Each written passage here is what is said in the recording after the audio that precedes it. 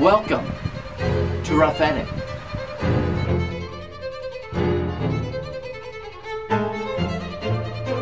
So, is there anything big going on this weekend, Alex? Yes, there is. The Oscars.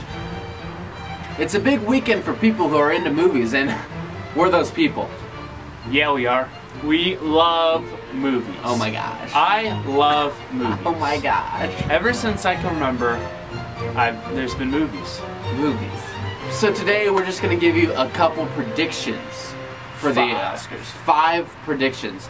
And we're going to go head to head. I think we might have a couple that are the same, but next week we're going to see who won. So let's go ahead and give them our predictions and see who's going to be the smart one and who's going to be the other one. Okay. We'll start off with Best Supporting Actress. What do you think? Kate Winslet. Boom. I think she has For a good Steve chance. Jobs, if you didn't know. I am gonna say Rachel McAdams for Spotlight. I wrote her so many letters back in the day. As a Notebook joke. Oh yeah. So yeah, Rachel McAdams, lovely woman. Whoa! It just got cold. The sunset was in the way. We're using my jacket to block it. Anyway, for Best Supporting Actor, who are you going to pick, Alex? I don't know if he did the best, but I'm going to pick Sylvester Stallone. I think this is it for him. I want him to win. It's a hard choice, but I'm going with Sylvester. Oh, how I want you to be right, Alex, but you're wrong. I'd like it to be right. I'd be very happy if you won, but I gotta think that it's going to Tom Hardy for The Revenant. He did an excellent job. But if Rocky wins, I'll be very happy to take that loss. Got those pelts. That was my Tom Hardy impression. So Andy, who do you have for Best Actress? I have Brie Larson for Room. That's my choice too. I really liked Room actually. I wasn't sure that I would like it, but it was actually pretty good, and Brie Larson did an amazing job, and my heart was beating during that movie. If you haven't seen it yet, you should go watch it. Pretty intense. What if we both get it wrong?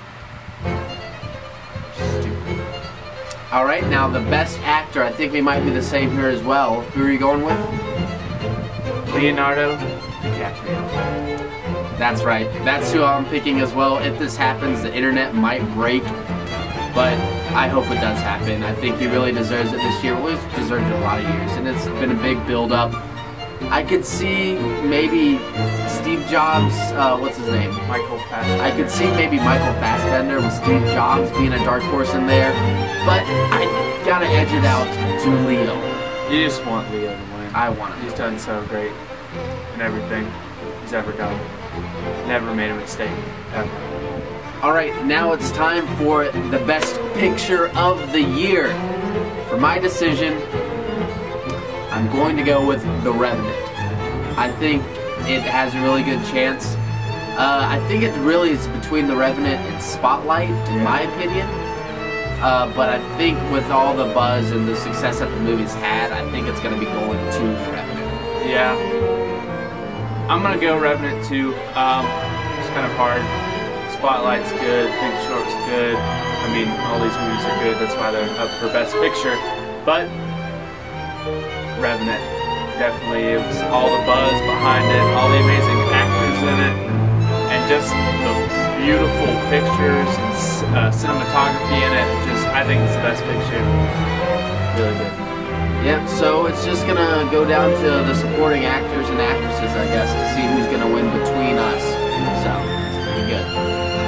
Well, that is the show this week. You need to turn in next week to see who wins. What do we do to the loser?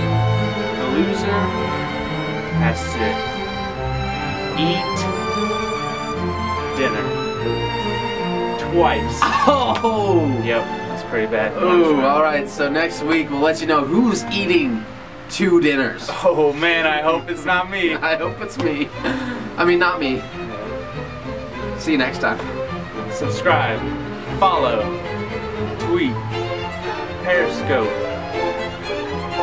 Flickr. Bye.